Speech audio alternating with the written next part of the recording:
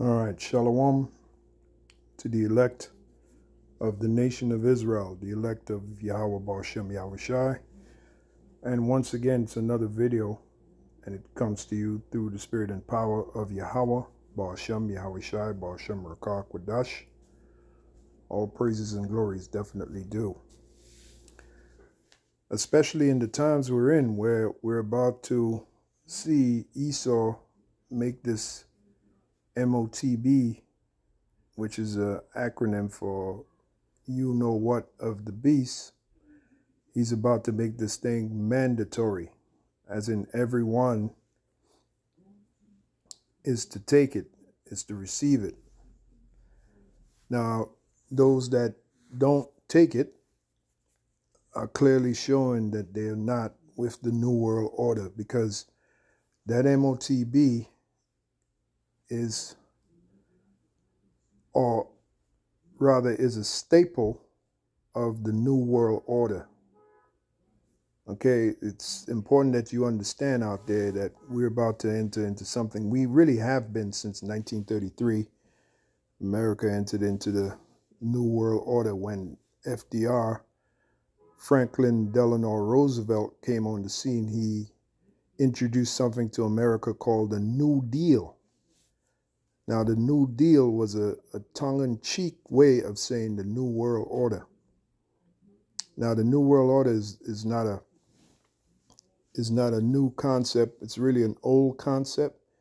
It goes back to May 1st, 1776, when Adam Weishaupt, some say Weishaupt, some say Weishaupt, who was a Jesuit priest under the order of the Rothschild family.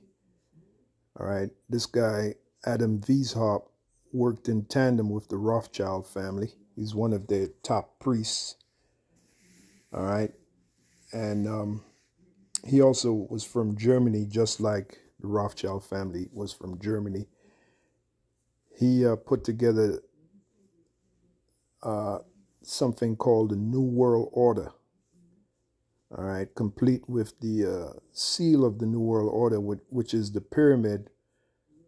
All right, what you see at the back of the $1 bill, the pyramid with the all-seeing eye, and the Latin words Annuit Coeptes, which means he favors our enterprise with success. And what is their enterprise? Novos Ordo Seclorum. I mean, it's on the back of the dollar bill. You can go and see it for yourself. The Latin words Novos Ordo Seclorum means New World Order. Now, what's a staple, or one of the staples of the New World Order? Everyone is to be identified through a microchip, okay? And that indeed lines up with the prophecy in Revelation 13 and 16, where it says, he causeth all, both small and great, rich and poor, to receive a mark in their right hand or in their forehead. That is the mark of the New World Order. That's what it is. It's the mark of the New World Order. It's what Esau wants to bring. It's Esau's enterprise. And even the Bible speaks about Esau's enterprise. If we go in the book of Job, I think it's 5 and 12. Esau has an agenda, man. Job 5 and 12, let's read it. It says, He is the heavenly Father, Yahweh, and his only begotten Son, Yahweh Shai. He disappointeth the devices of the crafty. Who's the crafty? Esau. You know, in the book of Genesis, it speaks about how the serpent, which later became known as the Edomites, Esau, how they were more subtle than any beast in the field. Any beast in the field is a metaphor for the other nations. Okay, and that's Esau. Esau is the most subtle of every nation. You know, every nation, Esau is the most subtle. There's even a scripture where it says, the children of this world, which are the Edomites, are wiser than the children of light. Who's the children of light? The Israelites. So to a certain extent, Esau is even more subtle than the Israelites. But when it comes to the elect of the Israelites, we are not ignorant, as it is written. we are not ignorant of his devices. That's 2 Corinthians 2:11. So we understand what Esau wants to bring. We understand about Esau's New World Order.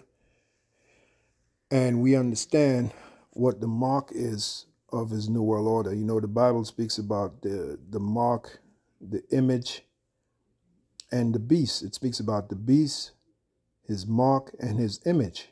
Now, we know what that means. We know the beast represents the Roman Empire, all right, which the image is the New World Order, which is patterned after the Roman Empire. And the mark is its CHIP, its chip, which they want everyone identified by that chip. It's very easy. Now, you got certain Israelites that are just, I don't know, either they're incredibly stupid or they've taken the bag, they've sold out, okay? Whether it be the teachers or the students. If the teachers or the students can't see this thing, then like I said, either they're incredibly stupid or they've taken the bag. And when I say incredibly stupid, meaning the Heavenly Father have blinded them to these facts.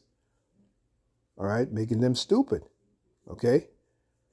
I mean, it's very easy to see. All right, and even more so, the fact that the Heavenly Father, pursuant to Psalms, the 64th chapter, the Heavenly Father have said he's even going to make the people on the inside their own tongue to fall upon themselves. What does that mean? To reveal the people on the inside, whistleblowers, if you will. All right, that's like a technical term for it, a whistleblower. That's a guy on the inside telling you what they're about to do, what their plans are, and what they're about to do. And that's the spirit of the Heavenly Father resting on that person. Also to fulfill prophecy, the book of Psalm, the 64th chapter, which I will read. But let's go back to Job 5:12 again. He disappointed the devices of the crafty. So eventually, this New World Order will be disappointed. And how is that going to be? Well, Yahushua is going to disappoint the New World Order of Esau. When you go in the book of 1 Corinthians 15:23, it says Yahushua will put down all rule, all authority, and power. This is when he comes back with that mighty army of angels, led by Michael, the archangel. And that's pursuant to Daniel, the 12th chapter. Yahushua is not coming alone. He's coming with an army of angels. One of those angels being Michael, the archangel, which is the archangel of war. So Yahushua is coming for war against Esau, Isaiah 63:1. Now, I don't have to tell you that Esau is going to lose. Esau is still going to fight, because the Heavenly Father is going to put the spirit on Esau to fight. The scriptures tell us that. But Esau is going to lose. He's going to lose to Yahushua. Now, after Esau loses to Yahushua, beginning with their top banking families, they're going to lose their power. In just 1 hour, they're going to lose their power, and they're going to be reduced from having everything in the world and ruling the world in wickedness to having nothing, to being slaves underneath the Israelites, beginning with Yahushua and the rest of the elect. And that's pursuant to Psalm, the 149th chapter, beginning at the 5th verse. So that's their future. So this is an example of how he disappointed the devices of the crafty, so that their hands cannot perform their enterprise. Now, again, on the back of the dollar bill, you see their enterprise. You see the pyramid, you see the all-seeing eye, and you see the Latin words annuit coeptes, novos ordo seclorum. Annuit coeptes means he favors our enterprise with success.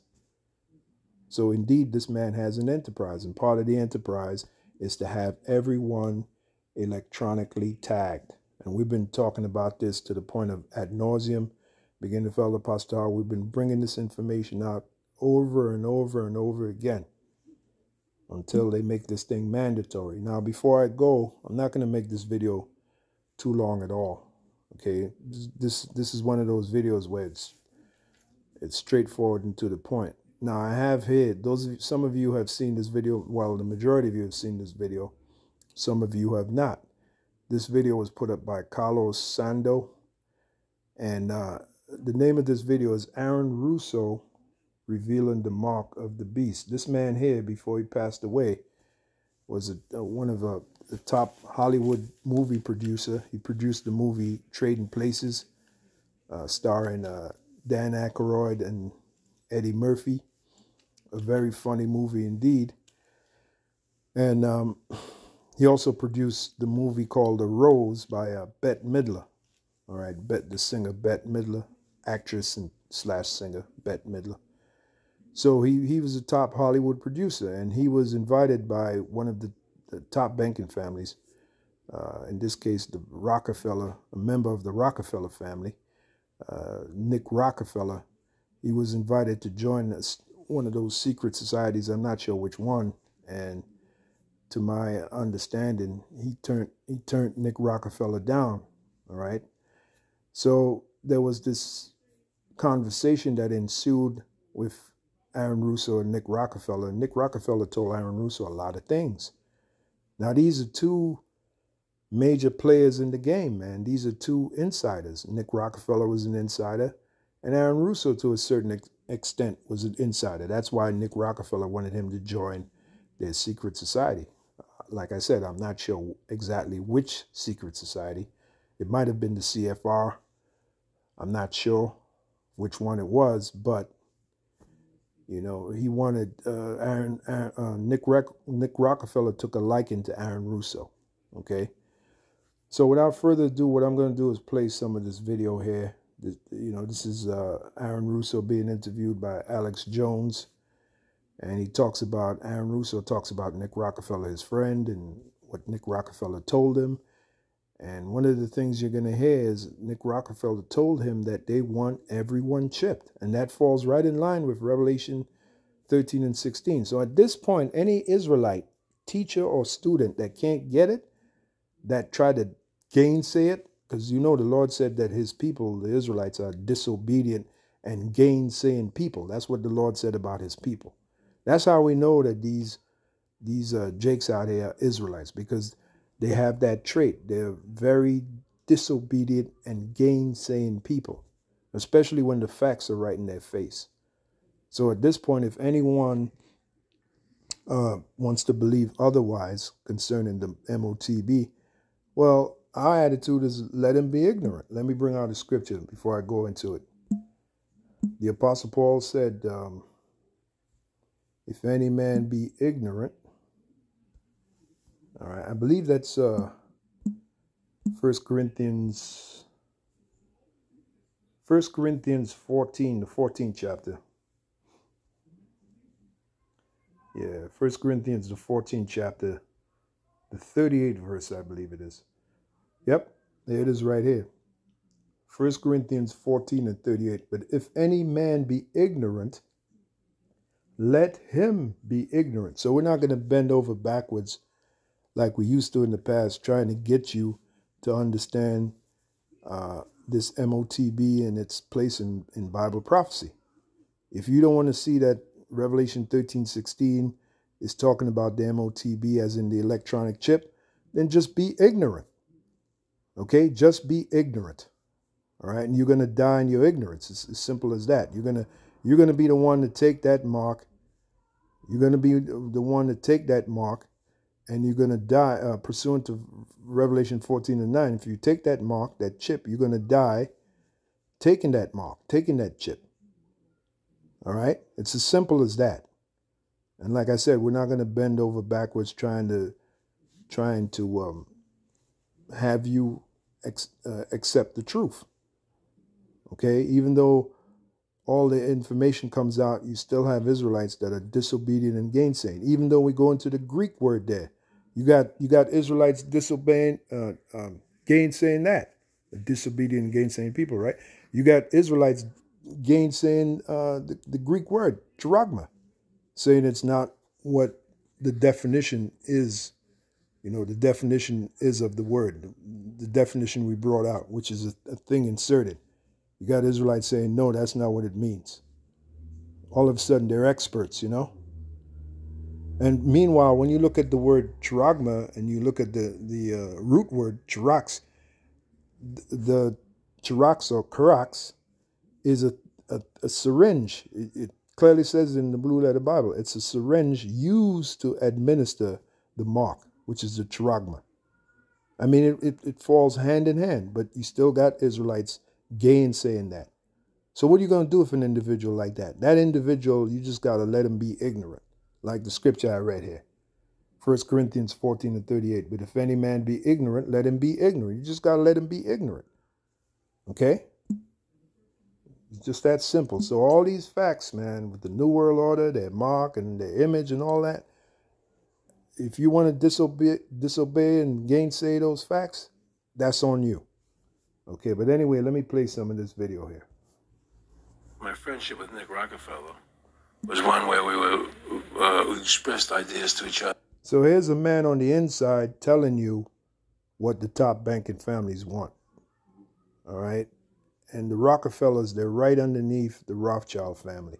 As a matter of fact, some of the Rockefellers are actually Rothschilds. And I remember I found some information where the Rothschilds, when they came over to America, they changed their name to Rockefeller just to hide the fact that they're Rothschilds. This is what these top banking families do. All right, so let's move on. And thoughts and philosophies, and he wanted me to become part of what they were doing, and for me to become a member. Did you hear that? He wanted me to become part of what they were doing. Now, the building they're showing you here, and we've passed through this building many times back in the past, Apostle Tar and myself, that's the CFR building located in on Park Avenue in New York City. All right, in New York City, the CFR building. Now, all you have to do is Google the CFR, Council on Foreign Relations, and find out what they're about. They're like a semi-secret society. If you watch the video, The Capitalist Conspiracy by G. Edward Griffin, he goes into the CFR. He breaks down, and this video was made back in 1969, 1970. The video by G. Edward Griffin, The Capitalist Conspiracy. He talks about the CFR. All right, now the CFR has major control over the universities, the TV networks. A lot of these TV networks,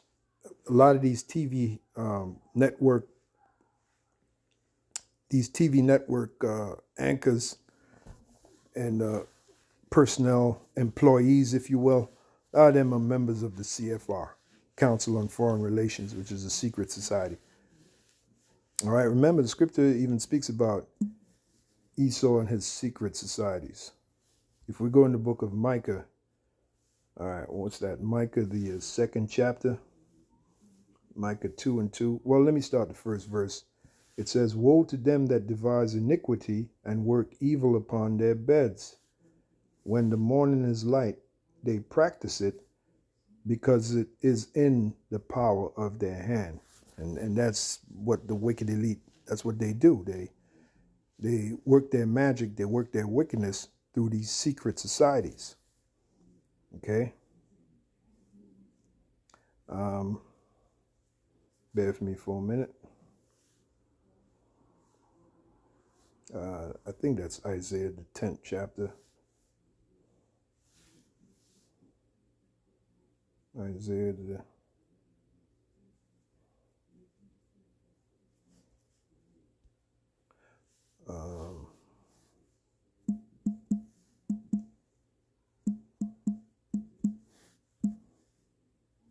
bear with me for a minute.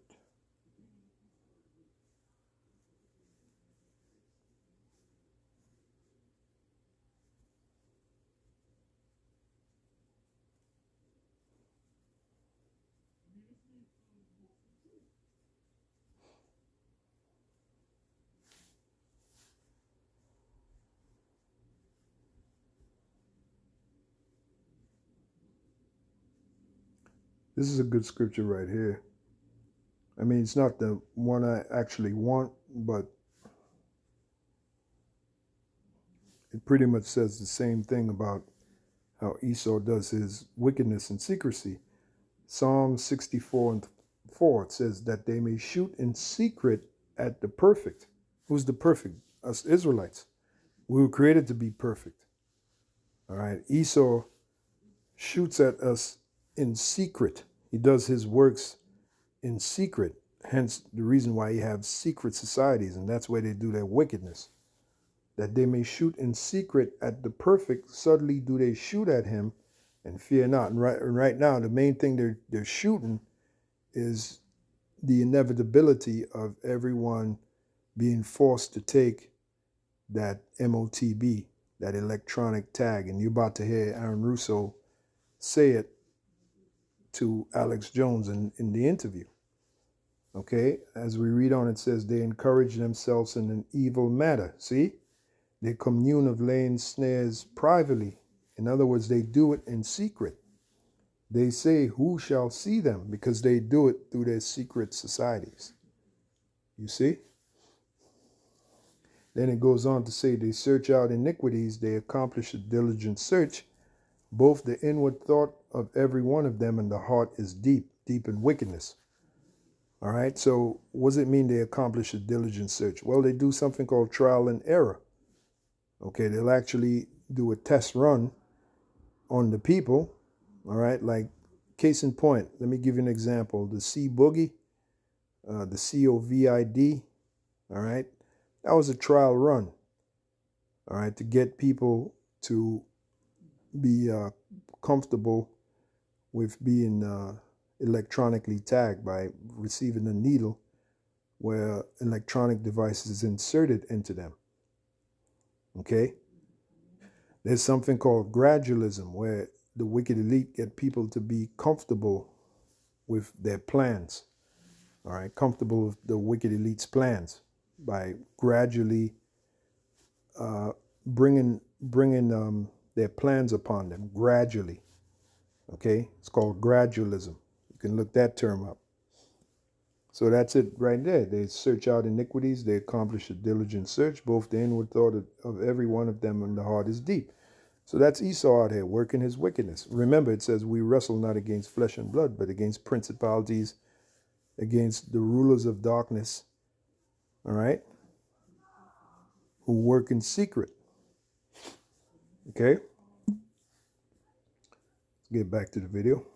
The CFR, and offered various business opportunities for me to get involved in, and for me to not take up the fight or the battle that I've been taking up in the past. You know, to drop that idea, because what was the point of my fighting for the people, right? So I had a friend, Nick Rockefeller, okay, who was one of the Rockefeller family. Did you hear what he said? What's the point of you fighting for the people? So that shows you the top wicked elite. They don't give a shit about the people. They see the people as their food. That's why they have a term called the goyim. The term goyim means cattle. Okay, they see the people as the cattle, or as cattle. All right, to be electronically tagged, to be earmarked, just like they have the farmers have their cattle earmarked, branded, if you will. And he, when I was running for governor in Nevada, he came to me, introduced himself to me through an attorney, and we became friends. We started talking about things, and I learned an awful lot from Mr. Rockefeller. And one of the things that we used to talk about was the ultimate plan of the banking industry, what they wanted to accomplish. The ultimate plan of the banking industry. And the banking industry, they're the ones with the power. Not the president or the vice president. The banking industry is the ones with the power. The top banking families. The Bible calls them the kings. The kings of this planet Earth. The Rothschilds, the Rockefellers, the DuPonts, Gettys.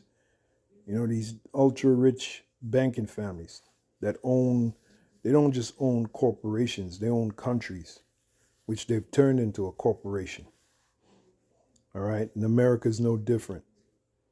America's own lock, stock, and barrel. All right? The president really has no power. The president is a stooge office. All right? And all you have to do is some simple research, and you can find those to be facts. Anyway, let's move on. And the goals of the banking industry, and not just the Federal Reserve System, but the private banks in Germany and England, all over Italy. And the bankers, let's not forget, the bankers deal with gold. gold and silver. Okay, there's the old saying, the golden rule. What is the golden rule? He who has the gold rules. And that's what the Rothschilds and Rockefellers deal with. They deal with gold and silver. All right? Years ago, Mayim Shelbawa said, "Permit me to rule over a nation's credit, and I care not who makes the laws." And indeed, the Rothschilds do rule over a nation's credit. Okay? When you control the goal, you control the country. You control the legislation. Okay? You're what is called above the law. All right? All over the world, they all work together. They're all central banks. They all work together. And they're all part of the Communist Manifesto. You know, central banking is one of the major planks of the Communist Manifesto. We talk about America being a capitalistic country, but yet at the same time, we have a central bank that plans everything for us, right? Exactly. The central bank is also known as the Federal Reserve. And that's a very interesting story, the Federal Reserve, how it came about. It was really a joke on the American people. The very term Federal Reserve is a joke. All right, because there's no reserves, and it's certainly not federal. It's a private organization controlled by the international banking families. But the people, the American people, are not supposed to know that. They're supposed to believe that the Federal Reserve is a government institution that benefits the people. Oh man. Anyway, let's move on. And the graduated income tax is another plank of the Communist Manifesto, right? So right there, you have two major planks of the Communist Manifesto that have been brought in because of the Federal Reserve System, okay? So the ultimate goal that these people have... By the way, speaking of secrecy, that's how the Federal Reserve came about by secrecy. And I just read to you a couple of scriptures dealing with Esau and his secrecy and wickedness. The Federal Reserve was created by secrecy. The members who were responsible for it, they had to meet in secrecy on Jekyll Island back in 1910. And they were warned not to tell the people what they were doing. The reporters of the day, when they asked I forgot which, I think it was Andrews, Piatt Andrews. He was one of the members that was there when they put the Federal Reserve, what would later become known as the Federal Reserve System, together. A. Piatt Andrews, I believe his name was. He was there, and I think it was him who was asked, "What are they doing?" And I believe he said they were going on a duck hunting trip. One of the individuals was told to carry a shotgun, say that they were going hunting. Yeah, they were hunting, all right, hunting for the freedom of the people by controlling them through the money. Remember, it's all about control. Okay. So I believe it took 9 days. They sat at the table, certain members. This guy was there.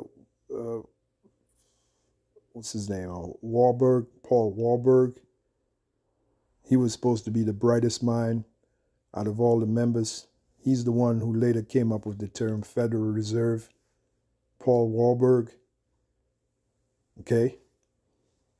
So they put that group together. They put that thing together, basically to hoodwink the so-called American people. And by 1913, it was made law. The Federal Reserve became law. It started out as an act, the Federal Reserve Act.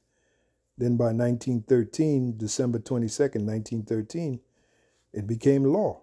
And we have it to this very day. And the Federal Reserve is responsible for all the misery and turmoil that is in this place called America. Okay, if you know the history of it and exactly what it does. Okay, let's move on. mind, is the goal to create a one world government run by the banking industry, run by the bankers, and they're doing it in sections. The European currency, the euro, and the European Constitution is one part of it. Now they're trying to do it in America with the North American Union, right? And they want to create a new currency called the Amero, right?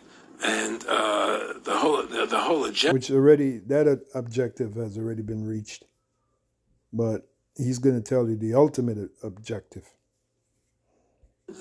is to create a one world government where everybody has an RFID chip implanted in them. All money is to be